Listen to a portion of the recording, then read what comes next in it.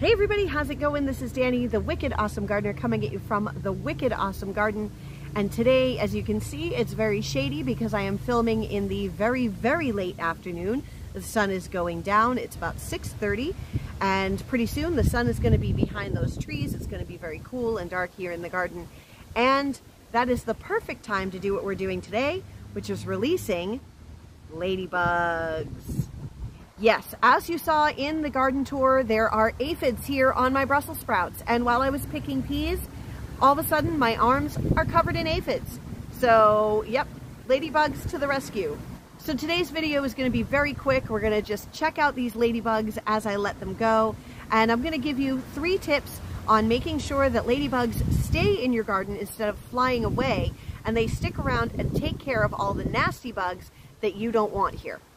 Once your ladybugs come in, if you don't want to release them right away, or you can't just yet, you can keep them in your refrigerator for up to 2 weeks.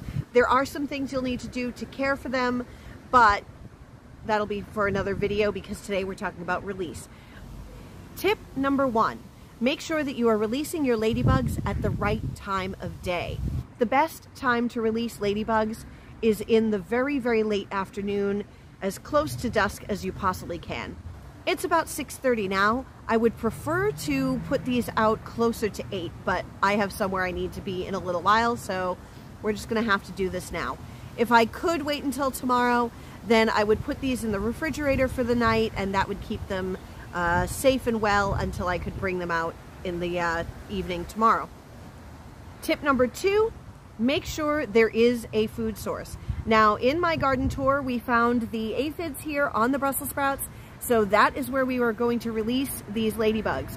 I may shake a few out over by the peas as well because I know that there are some aphids there, but this is going to be food source central for them right now.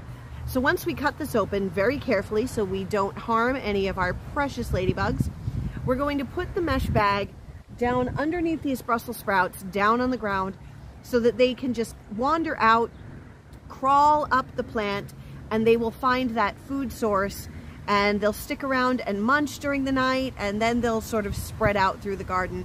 They're not going to just take off en masse and leave you without any benefit for your garden. And tip number 3, ladybugs need moisture.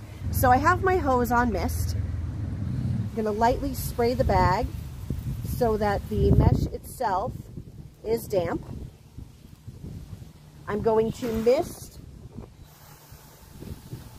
my Brussels sprouts so that there are water droplets for them to drink. And then I have very gently cut the bag.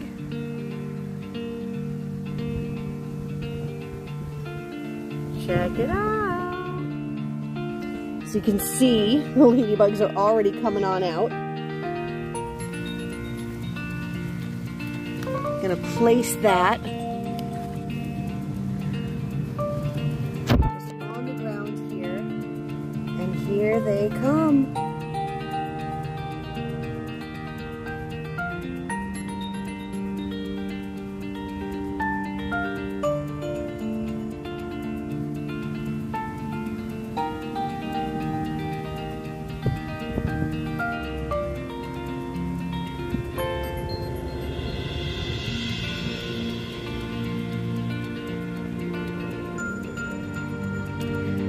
If anybody's watching this really closely, you'll notice that they're already in the process of making new ladybugs. I will take that.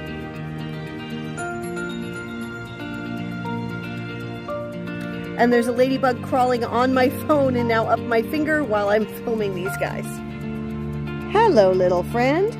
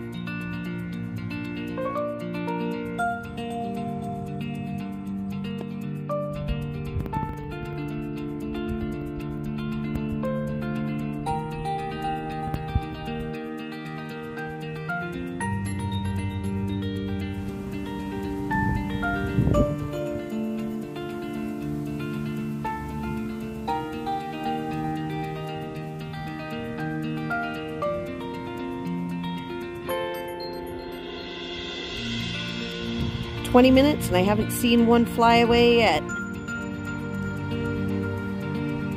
But they are climbing.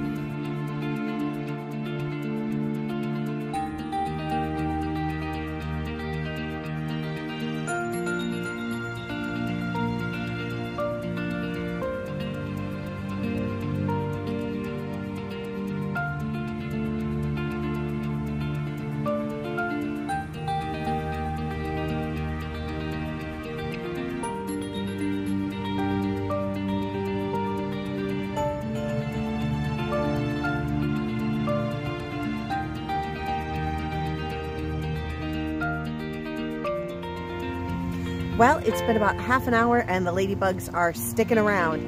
I don't think I've seen a single one fly away yet. Pretty awesome. So I'll check back tomorrow morning, see if we've still got a lot of ladybugs out here on the Brussels sprouts and around the area. So we're here the next morning. Let's check out and see if we've got ladybugs left. Oh, there's a couple already. There we go. We've got one there. One over there. Oh, we got one hanging out here on the Brussels sprouts. There's still a cluster of them inside this bag. I mean, they'll make their way out eventually. Just let them hang out. There's a few more friends. Ooh, there's another one.